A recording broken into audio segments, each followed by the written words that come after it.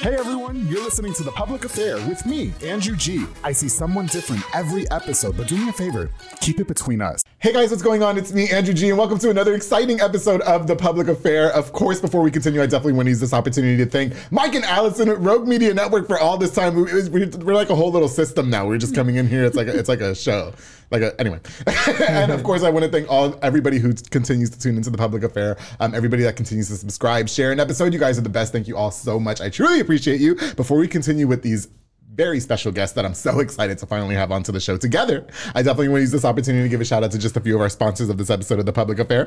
This episode is brought to us by Four Brothers Construction with my boy Joe Olvera, who provides custom home designs and renovations. He also focuses on roofing, remodeling, plumbing, tree removal, electrical work, and much, much more. Joe and his entire team of men are building affordable dream homes for you. I can't wait for them to build that shower that they said I can watch them build and possibly call the number on the screen with Four Brothers Construction, my boy Joe Olvera. Thank you so much for being a longtime sponsor, bro. I truly appreciate you. Of course, the B&J Refinishing with my boy Frank Biza. He focuses on resurfacing bathtubs, counters, sinks, tiles, and more to original showroom quality. He offers 5-year warranty on most work and has the best prices in town, darling. He also has inflatables, a mechanical bull, margarita machines, tables, chair, a foam machine, and so much more, making all your parties super duper lit. My boy Frank is out there doing the thing, and he's been a long-time sponsor of the show. Truly appreciate you, bro. Thank you so much. Oh, of course, to my bro David Santabanez with Alinea Real Estate. He's the #1 sales agent in his office at Alinea Real Estate to help you buy a home or sell your property. Make sure you follow him on Facebook at David with Alinea, or call the number on the screen, darling. For all your real estate needs, my boy David is out there doing the thing. We just had a really, really great event at the 2022 Back to School Bash. It was so much fun. Thank you so much for all you do for me, bro. I truly appreciate you.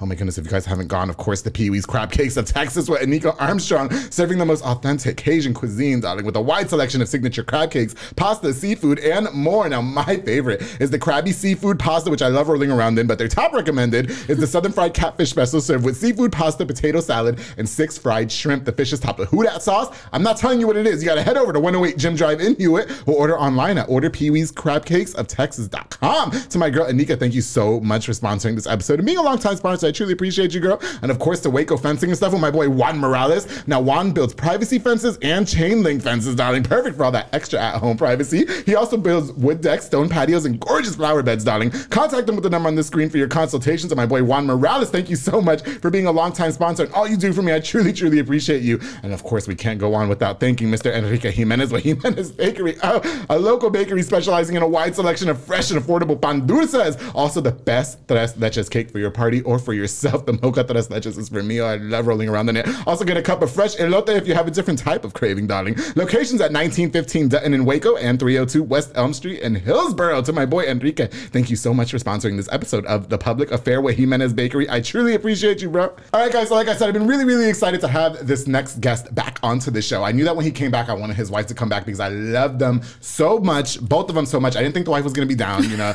I didn't know if this was her cup of tea, but of course she agreed because we've met plenty of times and she knows I have nothing but the best intentions. I would love to welcome back to The Public Affair Adrian Fajardo from episode 6 and his gorgeous wife, darling. Cece Fajardo is here with him. How you doing? Good. Doing really good. Adrian, don't be acting like you've never been on the show before. Okay? Why are you acting all shy? Andrew, you just doing a great job. I'm just on press. I'm like, man. Thank you. Oh, you know what? Because when you came on the show, we didn't have that many sponsors. I think we only had like, what, 2 or something? Yeah. And now I have too much to keep up with. Yeah. I have a whole system now. It's crazy. Yeah. It's a blessing. Absolutely. It is. Yeah. So, no, I'm really, first of all, and thank you, Cece, for coming. I really didn't think you were going to be down. I'm not going to lie. Okay. I know you'd be perfect for the show. So, you know. Oh, thank you. Yeah. Well, because you know what I like about you guys is that you guys are obviously a very strong couple, you know, from what I see and what I've always envisioned. And you guys have this really, really great way about yourselves with like staying above the fray. And you guys are never mixed into any of the mess that other couples are mixed into. And I always want to be y'all. You know what I mean? Yeah. And you guys are powered by faith is what I like to say, but you're still like really urban and it's like cute.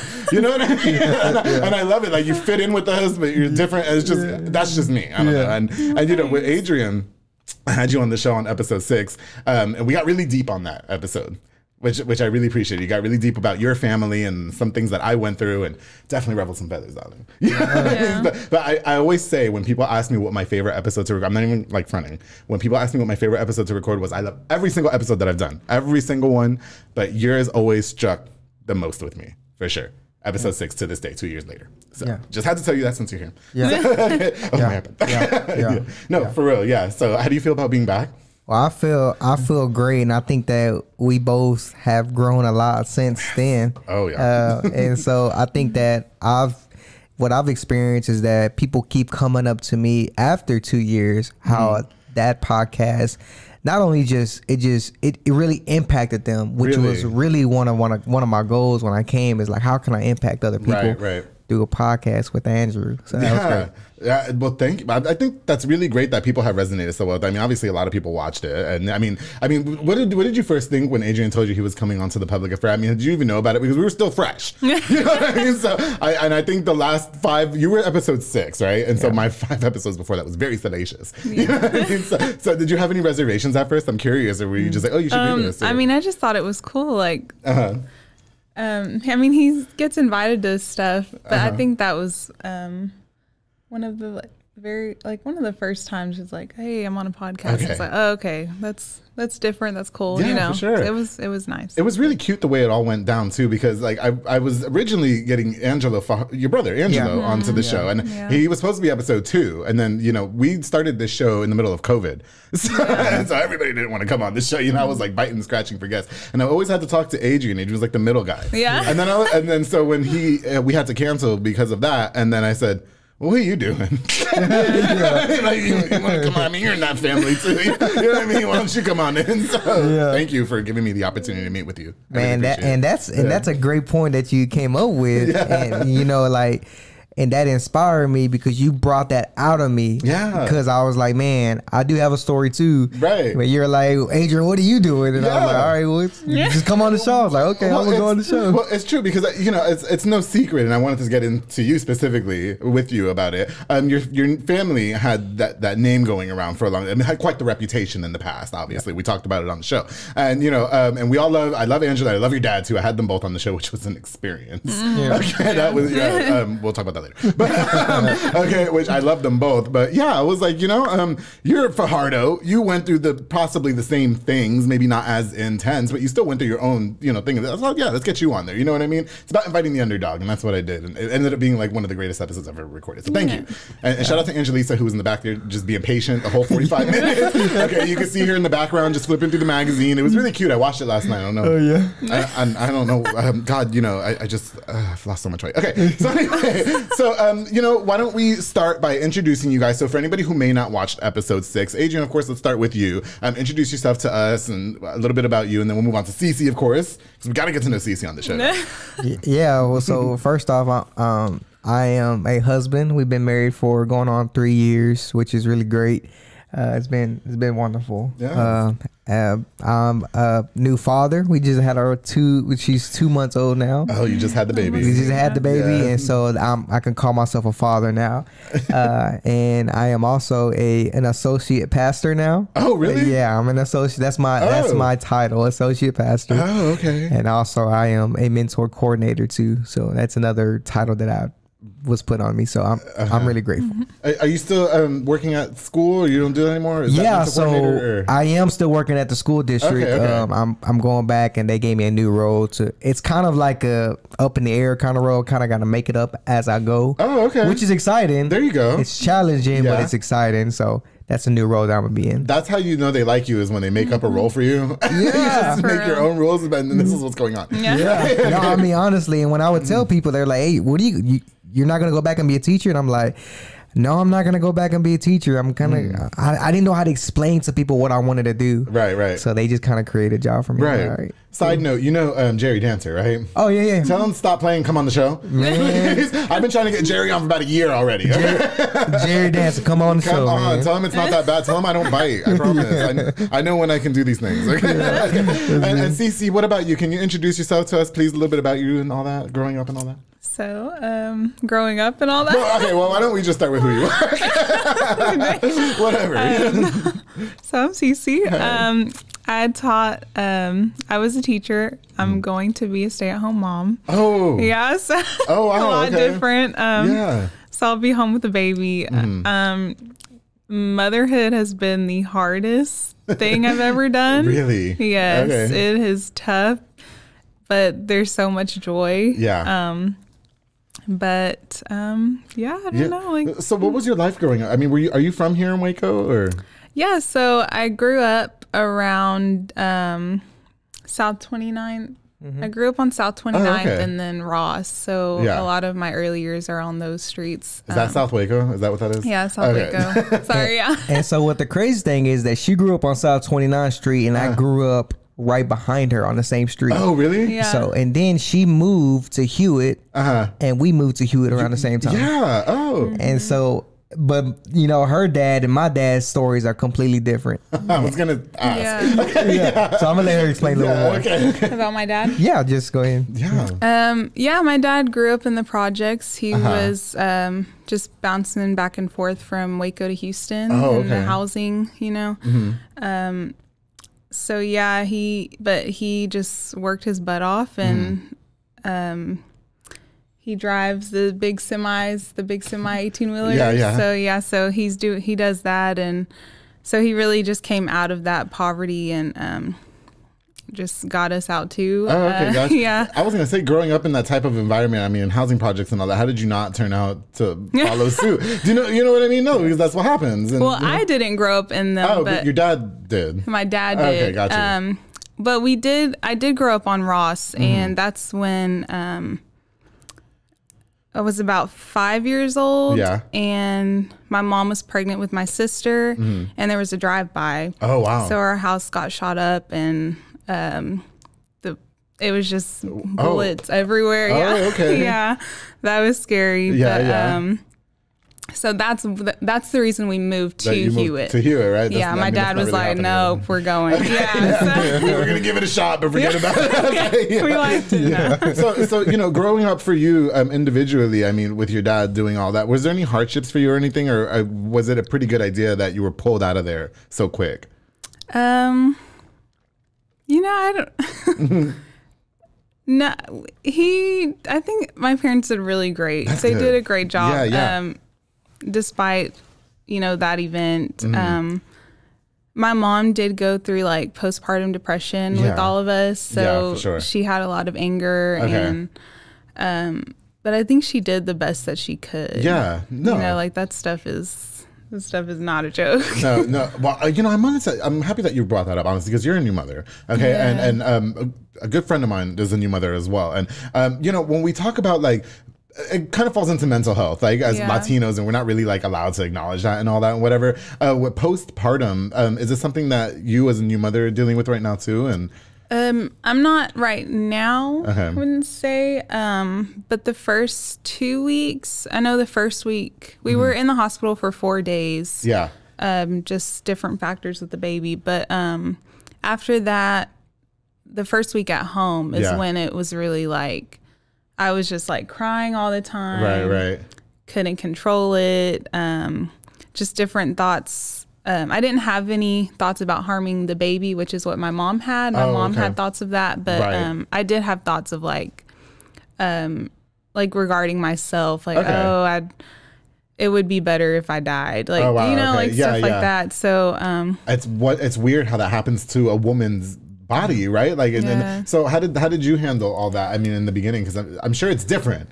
You know what I mean? And again, like I said, I just saw it for the first time, and I was like, "This is nuts," but it's so true. Happen it's so to true. Anyone, anytime. Yeah, for sure. And I think that was one of the most hurtful things that I could have like really experienced, to see like my wife in pain. Yeah. And I think that's what was bringing me pain, was the fact that I couldn't do anything for her. Right. And so she was coming to me, but it's like, man, I don't know the woman experience in that. I can't understand that. Right.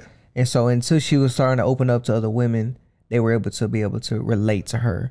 Oh, okay. But I couldn't really do that. And now it's more of I'll have temptations, like those thoughts will kind of come up. Not as much as they were that first week, but it'll be just randomly, like it'll be like crazy. So do you find solace in like the group of women that you've talked to about it and stuff like that, or I've actually just more recently just confided in Adrian. Oh, okay. Because it wasn't like that the first couple weeks. It's more just random, and we'll pray about it or. Okay. Yeah, I was going to say, I got to spend the night at their house one time. Remember that big giant snowstorm that we had? Yeah. Homeless for like a week. It was terrible.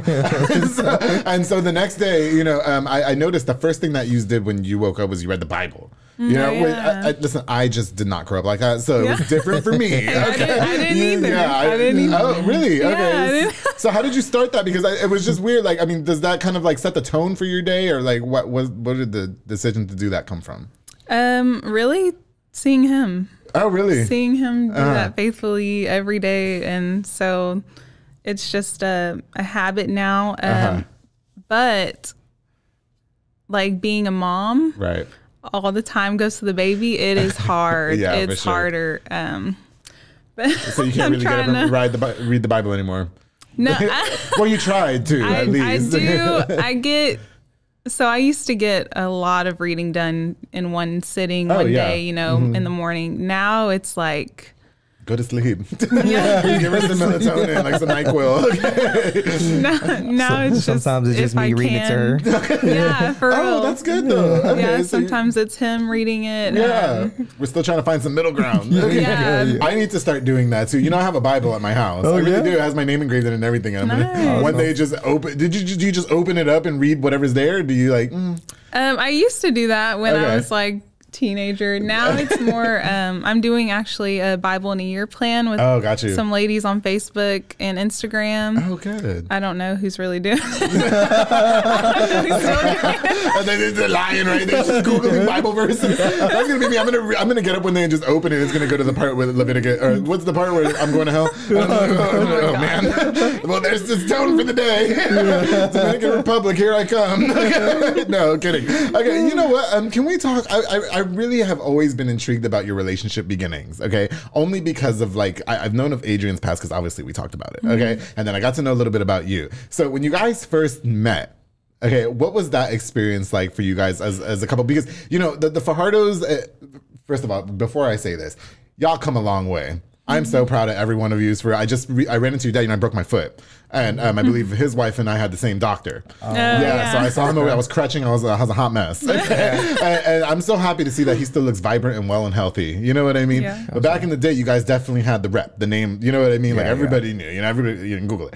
So I guess when y'all first got together, was that something that you were a little standoffish about in the beginning? Or like, oh no, this family's a little mad. Well, when she first met me, I had gold teeth. He had his you grill. really? I had a grill. I had a grill on top and bottom. So she liked the bad boys, huh? Were you one of those? Secretly, she was like... I don't know how she liked me. I was like... Right. Did you have a grill? Did he have a grill for real? I did have a grill. I need a picture. I need to see that. He might still have it. I don't know. Oh, okay. I you should give it to the baby as a hand-me-down.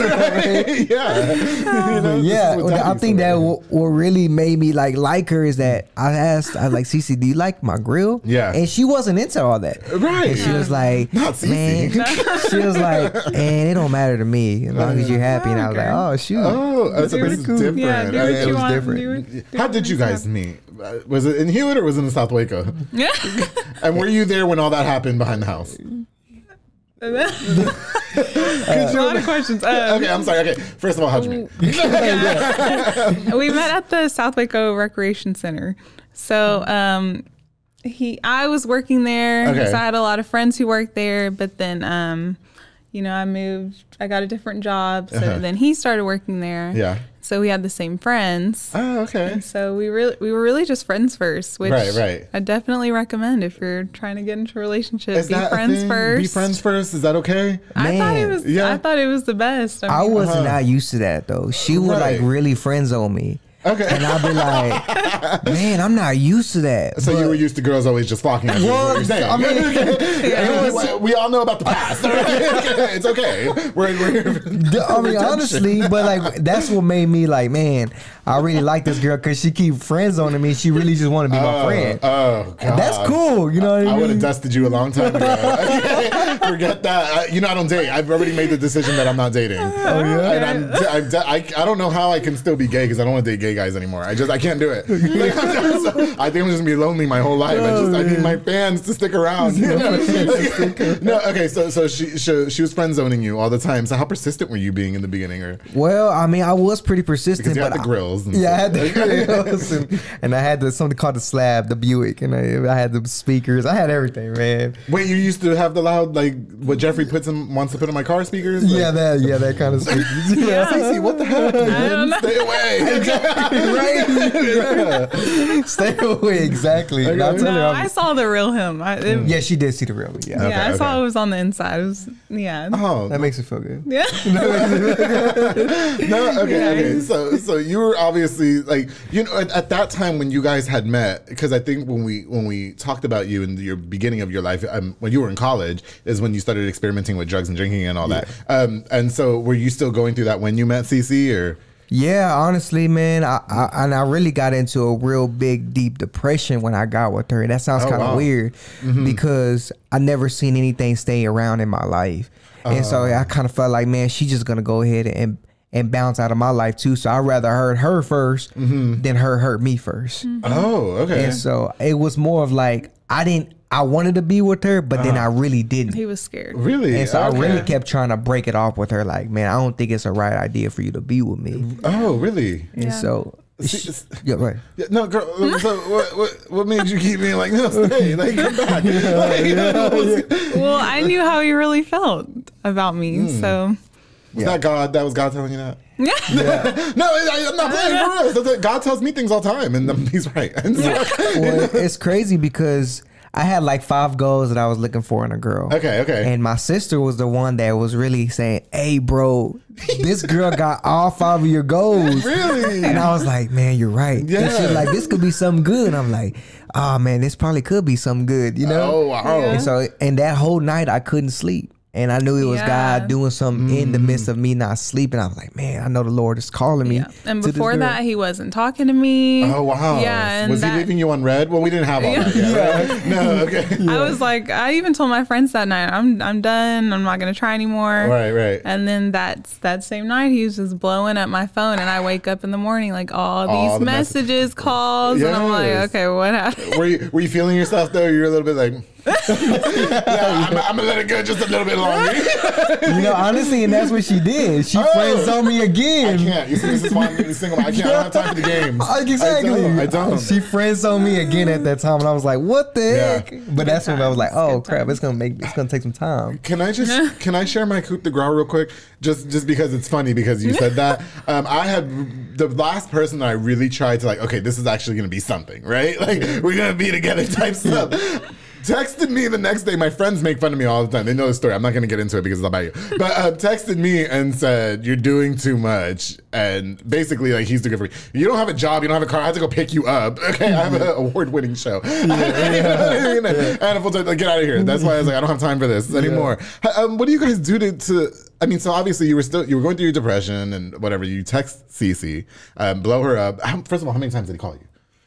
Gosh, I don't know. You know how you like scroll? You know? It was that many wasn't that times? much. Oh, Yeah, so wait, were you Adrian, were you at home talking about, come on, please pick up, please? Okay. It was late at night, and I was like, man, I gotta make sure. I gotta give her a call. I gotta do this. Oh, wow. She did not answer that one time that night. I was asleep. I was asleep. Okay, so then how long did it take for you to actually call him? Like, I think back? right when I woke up. And I was working at Starbucks at the time, and I seen that she texted. Okay. So I went to the restroom and opened it up. And shit. And it was not what I expected. I was like, what? Come get you a coffee, girl. Yeah. That's cool. You know, gosh, did you guys ever have to deal with any, I guess, trying times? And you were, because obviously you had your past, right? And then you seem like you didn't have, like, your past wasn't that traumatic. I'm sure things happened, you know what I mean? But I'm sure nobody raided your house. You know what I mean? So just shot it up, you know? Well, yeah. No, but I guess, you know, with you going through what you have gone through and then meeting somebody like Cece or you meeting somebody like that, how did you guys find middle ground to, I guess, keep a strong relationship with each other and change? Because obviously, from what you guys are telling me, it sounds like you completely 360'd. You know, you ain't coming here with no grills and sagging pants. You know what I mean? And then you've always just seemed like you've been well kept to me. You know what I mean? Just put together. And we had a lot of differences at first. It was his, you know, I grew up in Hewitt most of my life, and he was South Waco most of his life, so it was different. It was different. Yeah, Okay. It was two different cultures, but I think that what really started to change us because we had a very difficult relationship at first. Yeah, it was really hard. It was to the point of being toxic. Yeah, gotcha. And I think that when there was a friend who came and just prayed with us, and she would send emails after emails just praying for us. It was like almost like she was an angel to us. Wow. And she like really saw the potential of what we could possibly be as a relationship. And it was because of those prayers is the reason why that we started to like, man, we can trust each other more. Or man, we can actually move forward and not be so focused on our past, but actually move forward with our relationship. For sure. Yeah. And so that was great. Did you ever hear, like, you know, this is a small town, so were people ever in your ear talking about, ooh, girl, don't get with him. Like, you know, he got that little past, you know what I mean? Or he's a roach, you know, don't do all that. You know? Actually I got the opposite. Really? Especially like some of his family members that I knew. I knew a couple of his cousins before. Yeah. We got together, but they were saying, oh, he's a great guy. Aww. Yeah, they would always tell me like, oh, you got a good one, you know. So and I hear the same thing about Cece, which is great. I mean, we didn't really know too much about each other. Yeah, for sure. For sure. When you mentioned that the relationship, I can just ask this real quick, and then we gotta take a break. But when you mentioned that the relationship almost got to the point where it was toxic for each other, I mean, were you dealing with like trust issues and stuff like that, or what was really going on? Yeah, I think it had a lot to do with like insecurities, not really being confident in ourselves, and really bringing all of our past relationship problems into this problem. Gotcha. And that's something that you cannot do when we had to learn that. That almost broke us. Like, really? You're going to be like him, or I'm going to be like, you know. Had you been like cheated on before by other men and stuff like that? Or with, you know, I don't trust anybody, so I don't.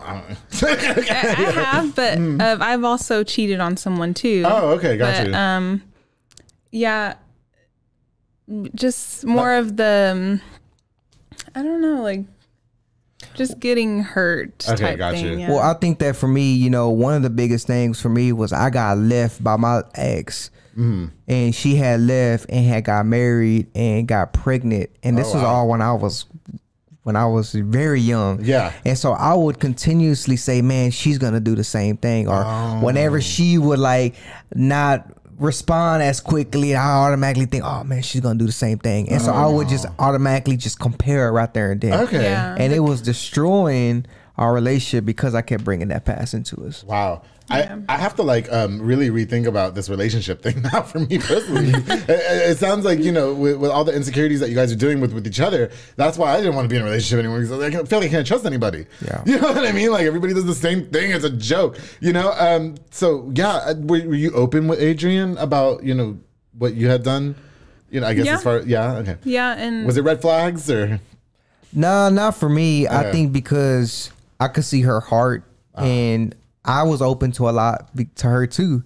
And I think that's a big deal when we're being truthful with each other. Like, man, look, this is what I did. And this is what she did. Lay it all on the table. Yeah, for sure. And kind of just lay it out there. And now it's like, now we have like boundaries. Oh, okay. Like stuff we know we're not okay with. You know, just. Like no Snapchat. I know a guy whose girlfriend left him the minute he created a Snapchat. Oh wow! All her little goons Snapchatted his Snapchat and sent it to her, and she said, "Pack your stuff when you get to that." Well, I think the boundaries are important, though. You know what I mean? And I really, one thing that I just know what Cece doesn't like, and she doesn't like when I'm not trusting her. So I got to be able to work. And how am I really loving her if I'm not really trusting her? Yeah, for you know sure. what I mean? And so like that's one thing that's really irks her, is that I get to be able to just trust her. Whatever she says, I'm trusting. Okay. And so letting her yes be a yes, and I'm trusting in that yes, whatever that is. For sure. So what irks you about Cece? If she, go ahead, you tell. Yeah, he aired you. No, he said one thing that irks you is when you feel like he's not. Where he feels like you're not trusting him is what when I'm not trusting her. Well, you're not trusting her. Yeah. Okay, yeah. So what about the opposite? Are you? So you're asking Adrian? I'm asking you what irks you about. Yeah. I got that mixed up. I'm sorry. No, what irks you that what I do to what? You know what I mean. Hold on, maybe we should just move on. Okay, so we're gonna take a quick break, okay, because we need it. And while we take the quick break, we're gonna drink. Well, I finished my delicious tea. Shout out to Cha Community. Yes. Jaja Chen. What's the guy's name? Devlin. Devin. Yes. Okay, and I just found out y'all had some food too, so I need to go there and get me some pot stickers. And this lavender jasmine tea, darling, was delicious, darling. And when we get back, we're gonna learn more about Adrian and Cece's relationship. Obviously, I want to know more about how you built your relationship with your dad, of course. How Cece played the role in keeping you guys in a strong, faithful relationship, and much more. Oh, and I wanted your opinion about being an educator. We're gonna get into this for sure. Okay, so make sure you guys stay tuned here onto The Public Affair. Don't go nowhere, darling. Hey guys, I hope you're enjoying this really great episode of The Public Affair with Adrian and Cece Fajardo. Before we continue, I definitely want to use this opportunity to give a shout out to just a few more of our sponsors of this episode of The Public Affair. This episode is brought to us by Juliana Resendez with JR Renovations. She's a general contractor specializing in commercial businesses and residential homes, darling. She's a true queen, leveling the playing field in a male-dominated industry. Follow on Facebook and Instagram at JR Renovations and call the number on the screen. That girl is the epitome of giving back to her community. I love that woman so much. Thank you for all you've done for me in The Public Affair. I'm still happy that we got to build a friendship and reconnect. You're an amazing girl. Thank you. Of course, the Banda's hauling service with Julian and Ana Banda. They rent dump trailers. You fill it up and they haul it away in case nobody else wants to come and get it because they're being lazy. No shade. They also do junk removal and tree brush removals and haul cars in and out of town. Your car breaks down. He says, I'm going to be there in 20 minutes. He's there in 5 minutes, girl. He's going to beat you to it. Book now with the number on the screen to Julian and Ana Banda. Thank you so much for sponsoring this episode of The Public Affair with Banda's hauling service. Truly appreciate you guys. Oh, of course, the Taquisa Palacios. I'm starving. Onísimo and Lupe Palacios. They provide delicious and affordable tacos for any event. Meat choices include carne asada, pollo, chorizo, pastor, barbacoa. And don't forget the aguas frescas. The flavors include limonada, horchata, piña, melon, jamaica, and tamarindo. They also provide all the plasticware. Book now with the number on the screen. Definitely affordable. Definitely worth rolling around in. I love me some Taquisa Palacios. Thank you guys so much for sponsoring this episode of The Public Affair. Ooh, of course, the Alley's Drive-In with Alexis and Diana Rivas. Their convenience store located where the old Kobe's is in South Waco, 2105 Dutton Avenue to be exact, darling. Stop by for delicious snacks or a cold drink. If you need beer for a party or for yourself, they have a huge freezer stocked with a wide selection of ice cold beer. You can order from the kitchen too with the delicious selection of food to satisfy your appetite or to go with that delicious ice cold beer, darling. Stop by this monumental and convenient spot today in South Waco. Oh, and they have enchilada Friday. Get it with the pig's feet. Get it with the pig's feet. I know it sounds gross, but it's really not. Whoever said pig's feet goes with enchiladas was right. All right, they were absolutely right. It's delicious. Thank you guys so much for sponsoring this episode of The Public Affair. And of course, to Elite Barbershop with my boy Sid Rodriguez, located on Hewitt Drive. Call now with the number on the screen to book or download the Cut app, and walk-ins are welcome as well. They also have Marcus Guerrero, Chris Reyes, Santos Cordova, David Rodriguez, Isaac Chavez, Clint Fletcher, and Isai over there making you look super snackish and as snackish as I have for more than 110 episodes of The Public Affair. Can you believe we said that? Goodness gracious, and they've been in it since the beginning. And congratulations to you as well, Sid. That 2022 Back to School Bash was awesome. I love being a part of it. Thank you for having me a part of it. And thank you for being a longtime sponsor of The Public Affair. All right, guys, we're going to get right back into it. One of my favorite couples is here. Adrian and Cece Fajardo are in the building. Adrian's back for part 2, darling. Let's go. Oh, God. Is it weird watching me do that? I always wonder what it's like on the other end. I'm just like impressed. Yeah, it is. I'm impressed. I'm like, how's he do that? I've done commercials for on the radio. I was on the radio for 7 years. You know that. I don't do that anymore. Yeah. But just side note, I was telling somebody, I can say it now because I don't work anymore. One time I had to record a Dunkin' Donuts commercial and I was drunk. I was drunk. They aired it for like 7 weeks. And it was the most lit commercial ever. I can say it now. Again, nobody ever suspected a thing. That's how professional I am. All right? Wow. Like, I didn't slur my words or nothing, but every time I heard it on the radio, I was like, oh. Yeah. I can't believe they actually heard that. Yeah, sorry. Anyway, well, welcome back. Just pick it up from there. All right. You know what? So before we left, I really love that you guys got to go into like the deeper parts in your relationship and all that. I think, it's really great to hear that you guys are both like imperfect, if that makes sense. You know what I mean? Yeah. Like, and that you guys had your own little insecurities and struggles. Because when I look at you from the outside looking in, they're just the perfect couple. You know what I mean? That are faith driven. They look great. They're great together. But you guys went through the same thing that a lot of people go through. So. Yeah, and there's still stuff we can work on. Yeah, we for still sure. have our what's the main mold that keeps it all together for you guys? God. God. Yeah. And I think that's so great when I seen, like you said, when Cece was starting to wake up and read her Bible every morning. And it was to the point where like, hey, Adrian, I got to have my time with God, and I'm like, dang. But I understood it though. Yeah, I'm like, man, that's great, because I know the Lord's gonna love her way more and way much deeper than I could ever love her. Right. So is that when you take the baby outside and take her for a walk and then let her have time with God? Well, you know what? I think I need to work on that. I need to work on that, and I can work on that. That's teamwork right there. For sure. Yeah. This is definitely probably like the biggest. I was gonna say obstacle. Like the biggest test in y'all's relationship is being new parents, right? I think that's for anybody who becomes new parents. I wonder, for you, I've heard that, obviously women go through postpartum, you know what I mean? But what about for the men? Did you ever have your own insecurities as a guy, like as a guy's point of view, like as a father, you know what I mean? Man, thankfully I didn't, and I know there is some men that do go through that, but I'm so glad that I had.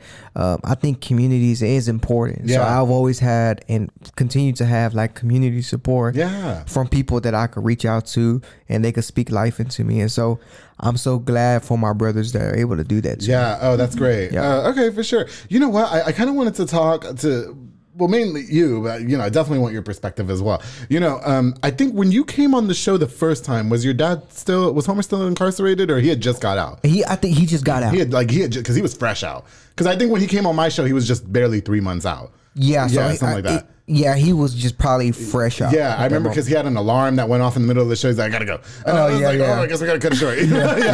But he doesn't have to go through all that anymore, right? No, he does, and he actually got off probation back in February, and so I really am happy for him and you guys. I really am. Yeah, I think that's great because his story was so riveting, and just I want you to go back and watch it again because it was just so crazy. Like the things that you guys had went through the last 15 years. And it's leading me up to my question, with him being out of your life, because again, I recorded with you first and then him a month or two later. How did you work on rebuilding your relationship with your dad after he was in jail for 15 years, right? He was in jail for 15 years. So you guys obviously were not close. Yep. Yeah.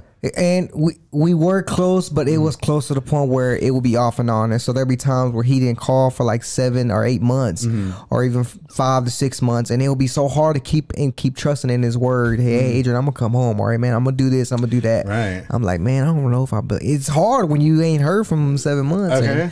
And it's like, man, I don't know if I believe in that. So there was to a point where I just didn't trust his word. I didn't really see him as a father anymore. I wanted to see him as a father to my sister, or be a father to my brother, but not a father to me. And so when he got out, it was to the point where I got real depressed when he was coming home. Oh, really? When somebody's coming home, you think you'll get excited, but I really fell into a deep depression because he was still gonna have to do his job and build his trust to be able to build a relationship with me again. Yeah, for sure. And so it was really just seeing his daily life these next few months after he came back home. Oh, okay. And I was like, man, is he really about it? Is he really about the man that he said he was in prison? Right. Is he gonna be to someone outside? Okay.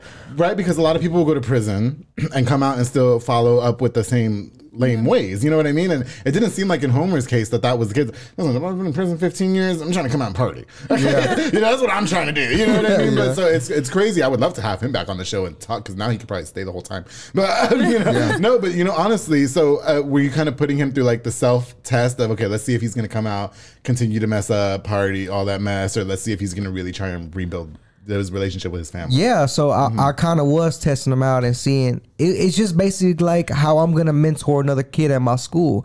I'm still building that relationship, and they're still trying to trust me. Right. And so the same thing with my father, and it was really hard for me to lose my pride and say, man, I don't want nothing to do with him. I don't want him to provide for me or buy me anything. Yeah. But until I was like, man, you know what? I'm going to give it up to God. Okay. And I am going to be submissive to his leadership in my role, and being a father to me. Yeah. And so it took time, but I finally let him go. And I remember me and Cece going to Arkansas, and that was a time when we were in the woods, and I remember just feeling like it was therapy. And I just felt like, man, this is a strong pull to really just let my dad be my dad. Okay, gotcha. And if he wants to provide for me, even though he didn't provide for over these 15 years, you know what? I'm going to let him do it, because it's going to empower him to be the father that God has called him to be. Okay, got you. Yeah. So, Cece, I wonder, from your perspective, like, your husband's dad's about to come out of jail 15, you probably never met him, you're probably unfamiliar with the situation. So what was your perspective on the whole thing? I mean, did you push Adrian to build a relationship, or were you just kind of letting it go on, like, to his decision?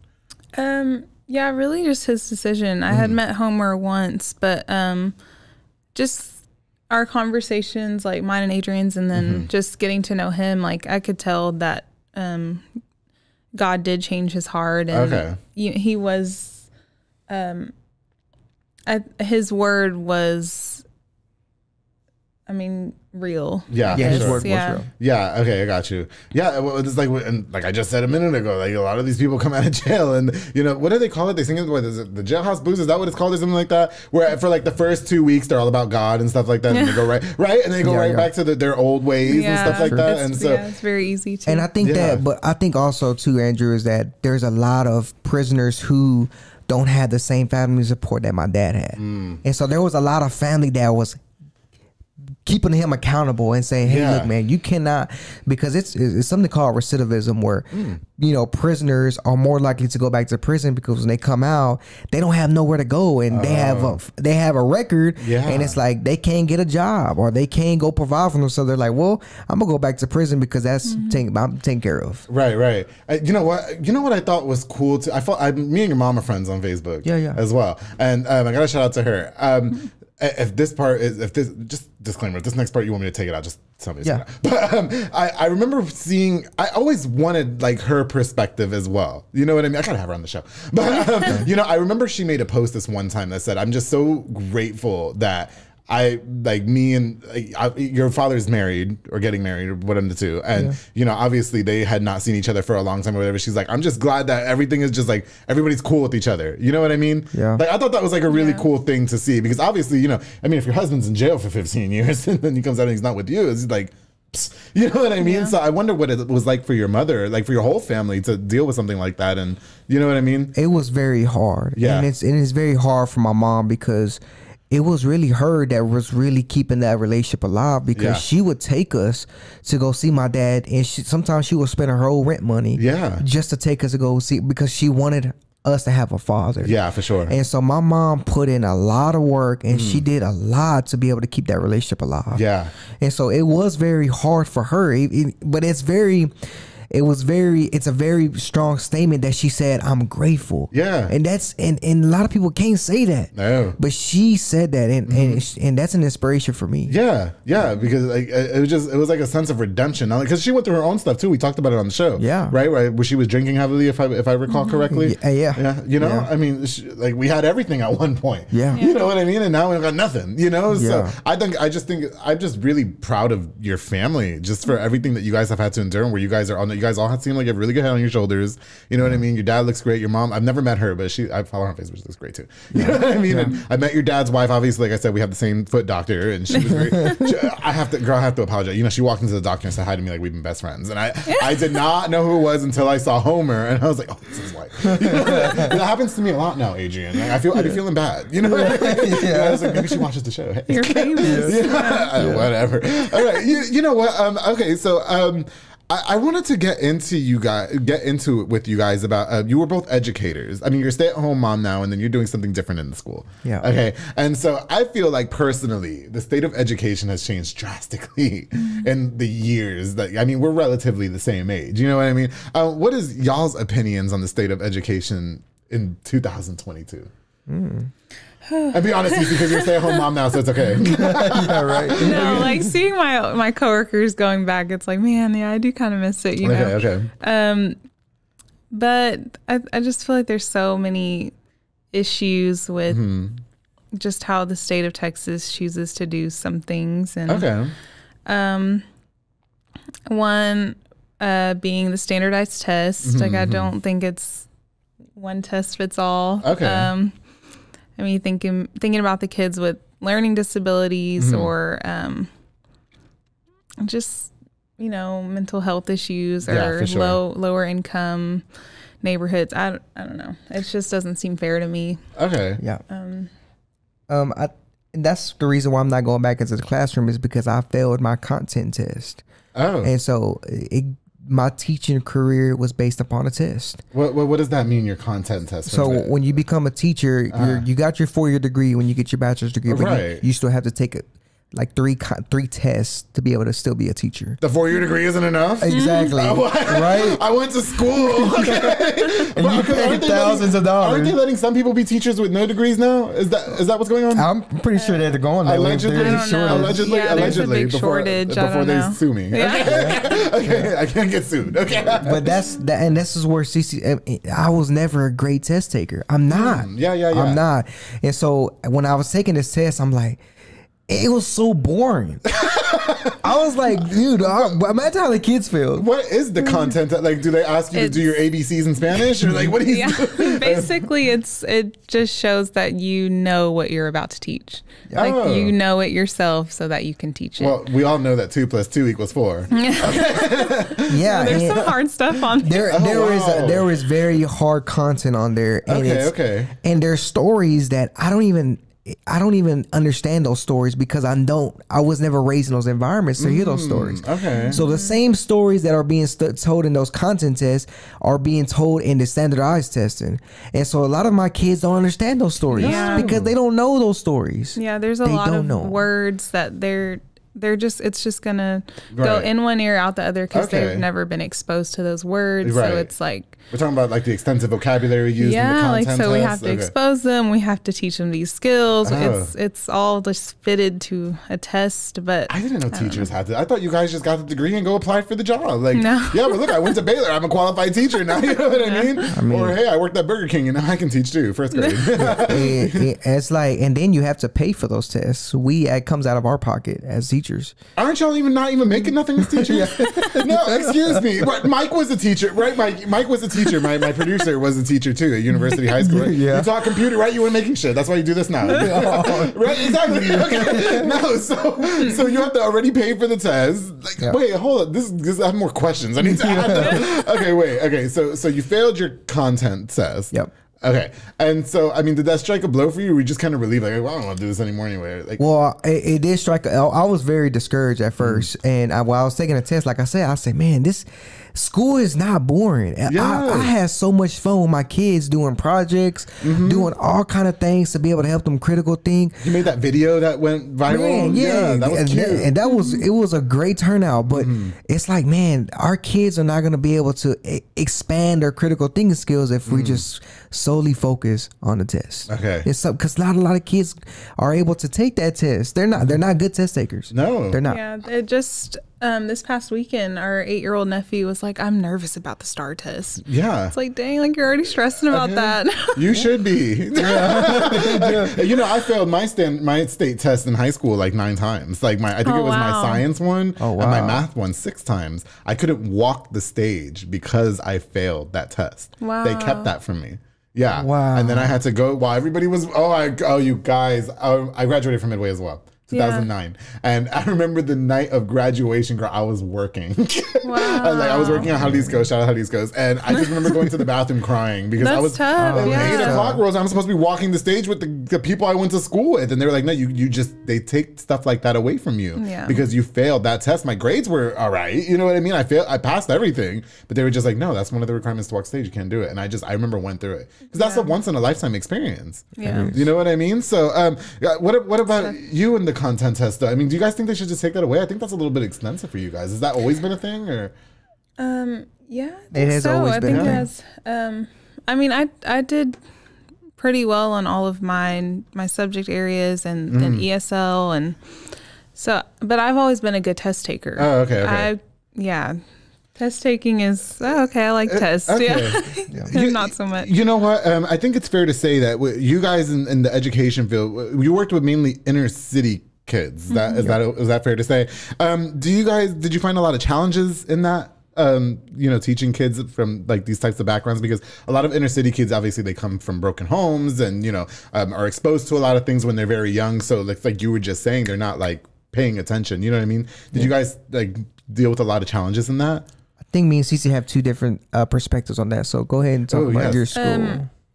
Well, I actually learned a lot, like, I guess just their background just from being with him. Oh. So he taught me a lot of just how they would respond or react or what they've gone through. Just so that was good to just learn from Adrian. But I would say just behaviors are a little different compared to schools in the suburbs, or I guess being at Midway, we didn't have, it wasn't really all that much going on. Yeah. At its time, I feel like now it's a lot more diverse in terms of I think so. The type of environments that are going on there. I just know that when I was in elementary, the kids weren't behaving like, I guess, how they are now, like cursing and twerking in the bathroom and stuff like that. Inappropriate stuff. And now they have the phones and the Instagram. My little They're cousin, exposed to so much. It's crazy, They're right? exposed to a lot. How do you find it difficult to block them from that negative exposure? I mean, or is that even your job to do that? Do you know what I mean? Yeah, no, I think it just really depends on your relationship with them. Okay. And that's what we've always said. Like, if you don't have a relationship with them, or if you're treating them a certain way, already labeling them as bad, or like that can. Do you find a lot of teachers guilty of that? It's okay to say. I think I have been too. Okay. It's very easy to just think of, just see this kid as this label or whatever, Or like you're already going to be bad, and I'm going to treat you as such, or I'm not going to give you the opportunity to be a good kid. Is that fair to say? Or even just already having these set expectations of how this kid's going to be in your class. Like, you have to just get to know these students for yourself. For sure. And I think and when you talk about inner city, I think the narratives on inner city kids is what destroys the kids. It's those narratives that say they can't do it, or they act a certain way. When that's false. When you go and sit there and you listen to those stories, and when you go in there, sit there and you believe in those kids, then they're gonna perform for you. They're gonna do whatever it takes to be able to get the job done. But it's just that perspective that you have to change on the kids. I got you. Did you find more of an advantage dealing with inner city kids, since you kind of grew up in the same environment? Or it gave me a huge advantage, and that's something that a lot of teachers didn't have. Right. But when I came from my story, I understood. And so when the parents will come in, they say, my kid is struggling, they're behind in their reading scores, or they're single moms. Well, I got to encourage them and say, hey, look, I went through the same thing. For sure. But that don't give up on your child. I was struggling in sped classes, but I still made it out. Wow. And so it kind of gave them a lot of hope. Yeah, for sure. It goes back to my question about them being exposed to a lot more now. They all got the cell phones. They're not even taking up cell phones in school no more these days, are they? Like, it depends on the policy and the teacher, but they can. Doesn't depending it make, on the school. Why were we getting our phones taken up when we couldn't even do nothing on them? You ever think about that? Like, we didn't have the internet on our flip phones, so why were we getting our phone? Like, what were we doing on our phones? But no, because I have a younger cousin who she lives out of the city, and her and her little friends are always in the bathroom. You know what I mean? On Instagram, dancing and stuff. They take your ass to class. You know what I mean? So, goodness, I wonder. With the advantages, do you feel like you guys were ever able to impact? Like, did anybody ever come up to you, like a child, and say, you really changed my perspective on things, or is it too early to tell that young? You know what I mean? I think Adrian did really well at that. Oh, okay. Yeah, I was more focused on test scores and the school, the content, but he was really good at those relationships. If you want. But I think that one thing that I focused on really a lot was it was not just on me, it was on me and the parents and the community. So it was a holistic approach where we all work together. And so the kids saw that I was in their local community. They saw when I was in their apartment complex. I went to they all went to their front door if they didn't answer the phone. I said, hey, look, your child is doing this. And so they saw that, like, he's going to come to my house. Oh, you was going to, Yeah. So it really inspired them, like, man, he's going to really do what he says he's going to do. And so I think that they knew that I was not going to give up on them. At such a young age, they understood that. Wow. And so it really I know I've seen life change happen within that classroom. That's really great. So now you're going to go back and continue working there, just not as a teacher. And it's hard to say what you're doing now. Well, I think that my main focus when I go back is me by myself, I can only do so much. But if I was to equip 10 other me's, if I was to equip more leaders, we'll have a bigger impact. I got you. So that's my main goal. Do you guys think that you individually as educators can change like what's going, like you were just saying about a lot of the dissatisfaction that you're having with like the state of Texas in terms of like the standardized testing and stuff? Do teachers have that voice to change that type of narrative or to change that type of, thing going on? I think together we can. It's just... Some people are sellouts, huh? They are. Some people are sellouts, right? They're just there for the money, right? Are some teachers just there for the money? And then what money, right? what $18 an hour? No, I don't think it's that. I think it's just we just conform to something rather than like standing up for something better. It's just like, oh, this is just how it is type thing. Do you eventually want to go back, or? Maybe one day. Okay, when they stop doing content. I really, okay. No, I really miss the kids. Yeah. So I am going to be in Stars Book Club. Oh. So my mom and I are going to do that, and so that's basically just empowering the kids through reading and meeting with a group of kids once a week, and so I'm hoping I can see some of my past students. Yeah, I'm really happy. Yeah, that's good. That's good. So I just had a teacher on here, a coach, Matthew Ordonis. So it was his second time on the show as well. Yeah, and he talked a lot about he dealt really horrible with alcoholism. To the point where he was like, he said it on the show, like in the middle of school, like during lunch, he would go drink. You know what I mean? It was bad. And so we kind of shifted into the subject of mental health with teachers and having psychologists, on-campus psychologists for teachers. Do you guys, are they not doing that? Or how do you guys feel about something like that? Do you feel like the teachers need something like that? They actually hired one for Waco ISD. They hired a counselor for the teachers, and it was like a free service or something. I just remember seeing something like that. So yeah, that is a new thing that they started doing, which I think the teachers need. Right. I just hope that the district can make a way for the teachers to have time to do that. Okay. Because the teachers, I already feel like have so much time. So much going on. Yeah. So it's maybe it's just kind of being put in place to say, oh, we have one now. But it's like, you got to go grade and you got to go teach. Yeah, you got to go this, so you don't ever have time or anything. Have you guys ever been exposed to, because we didn't even, we talked about it, and for somebody like him, like he's a coach, you know what I mean? His family is a prominent name, everything. And you never think that the teachers, and after that episode, it made me see things through a different lens, because it's like, we're not even checking on our teachers. You know what I mean? And you guys got excuse my language, the shit end of the stick when it comes to, really having to, empower students, having to motivate them, having to teach them, because that is your job. You know what I mean? So did you guys ever have those types of experiences individually where you were like, I need to get away from, you know what I mean? Like, I need to seek counseling for this or something. Well, I think that it could have gotten to that, but I think that me and Cece have really been intentional with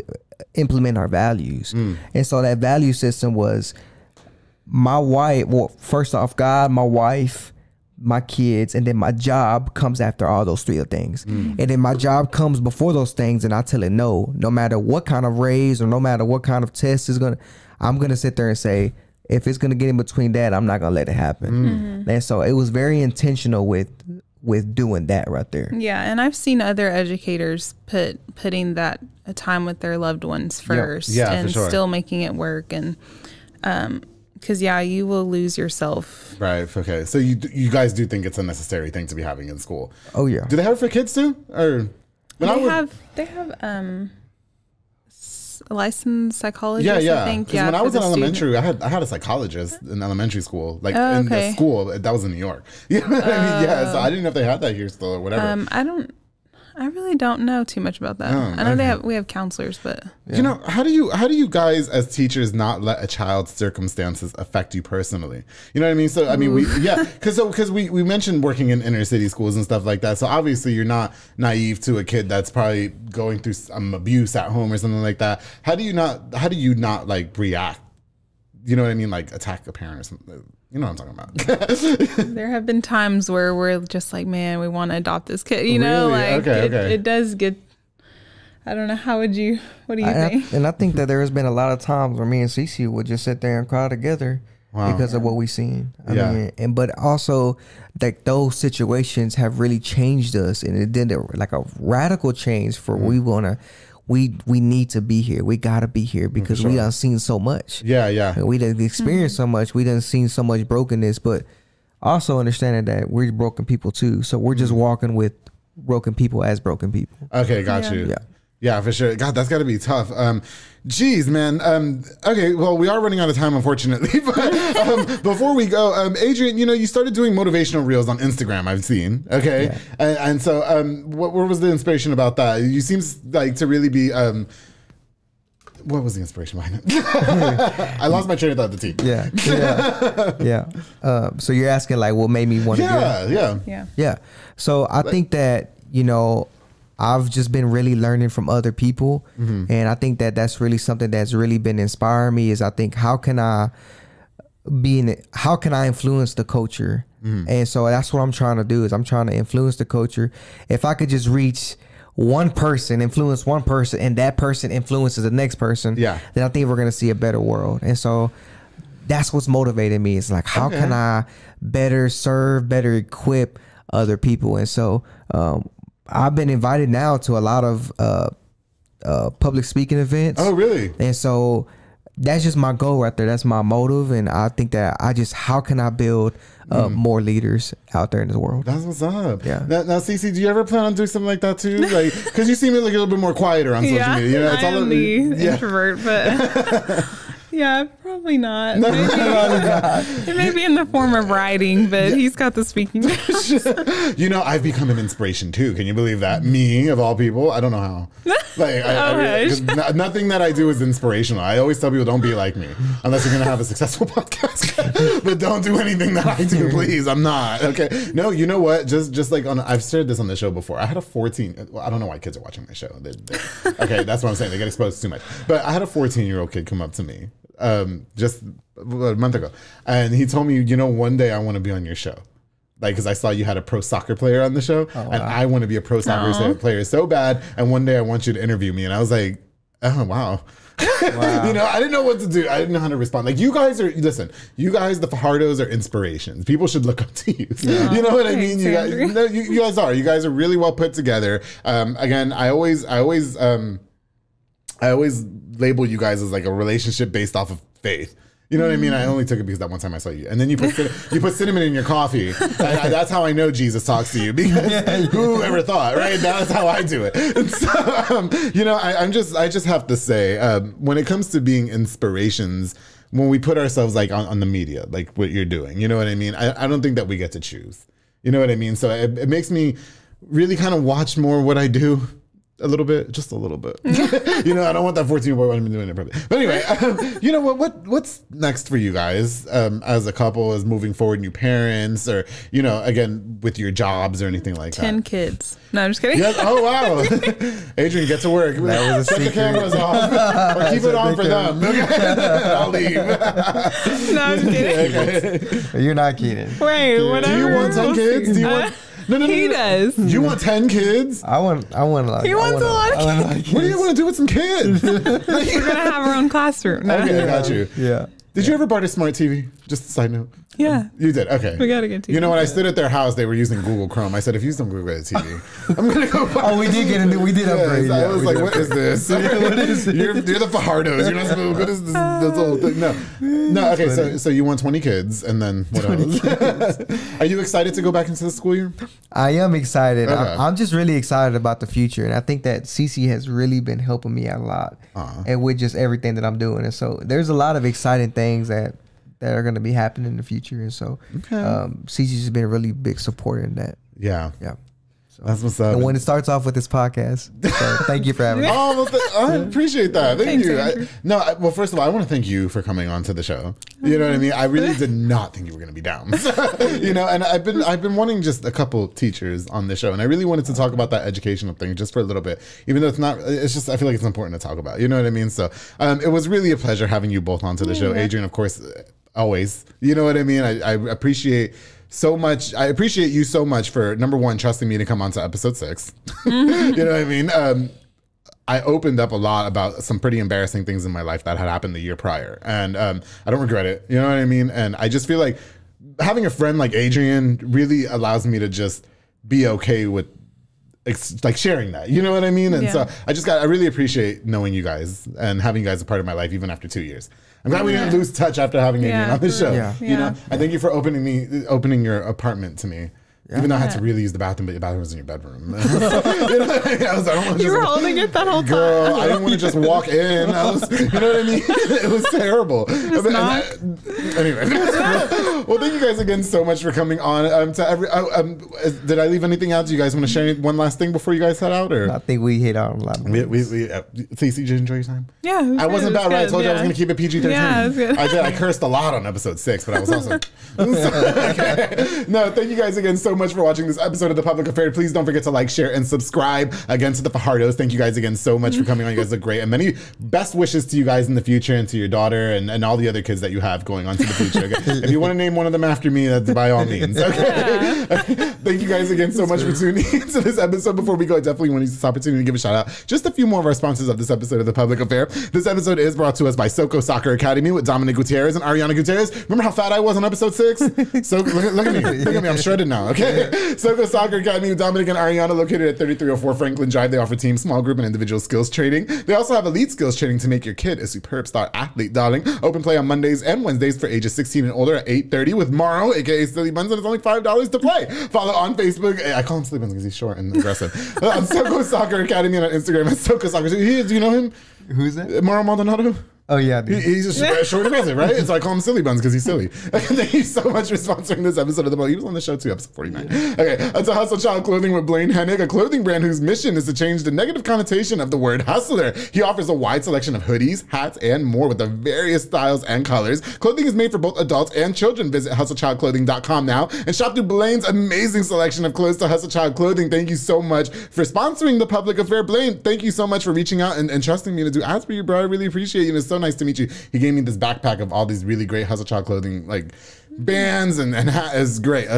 Beautiful, beautiful. I loved it so much. Thank you so much. Of course, to Jeffrey Monreal with Pollo Box and Audio, home for all your LED needs and auto accessories, installation of stereos, door speakers, and audio systems. He also specializes in building custom subwoofer enclosures and much more. Definitely a jack of all trade and your one-stop shop to get everything done in one roof, darling. Jeffrey put that tint in my car. He put the backup camera on my car, the auto start in my car, the Apple Play car stereo in my car, my whole car is pimped. I loved it so much. Jeffrey Monreal, thank you so much for sponsoring this episode of The Public Affair, bro, and for being a longtime sponsor. Of course, the Fat Boy Michelada and Botana, my boy Junior Banda, who provides the best Michelada and Botana place for yourself or for a party. Menu of a ton of different items, including Botana bows, chamoy, pickles, and more. Locally operated, so make sure you get the best. And now that you got to try it, girl. He lives in South Waco. Go hit him up. Yeah, okay. Hit up Fat Boy Michelada. Follow him on Facebook at Fat Boy Michelada y Botana. And if you want the Michelada with mineral water, he can make it for you too. You guys don't drink, right? No. Okay, get it with mineral water. It's good. It's just as good. I promise. Yeah, and he puts a little meal on it. You like shrimp, cucumber, chips, everything. Get it. So, you know what, Junior? Let's get it for them. Please call me. I'll pay for it. I promise. To Fat Boy Michelada and Botana, thank you so much, and of course to J Pedal and Poke with Junior Fuentes, Thomas Robertson, the entire family. I know you guys know J Pedal. Yes, I know some J Pedal provides delicious, savory Japanese crepes and poke bowls. They also have handcrafted Thai rolled ice cream for dessert. Choose from the menu or create your own, like I like to do because I like to be in control. Locally operated at University Park Drive and Hewitt Drive. Order online at jpedaltx.com. To J Pedal, thank you so much for sponsoring this episode of The Public Affair, and Junior for being a longtime sponsor. I truly appreciate you. Again, to you guys who continue to watch the show and support, I love you guys. Thank you so much for continuing to support me in this journey. And of course, to the Fajardos, I love you guys as well. Thank you so much for coming onto the show. And with my tea that's finished, don't forget to always keep it between us.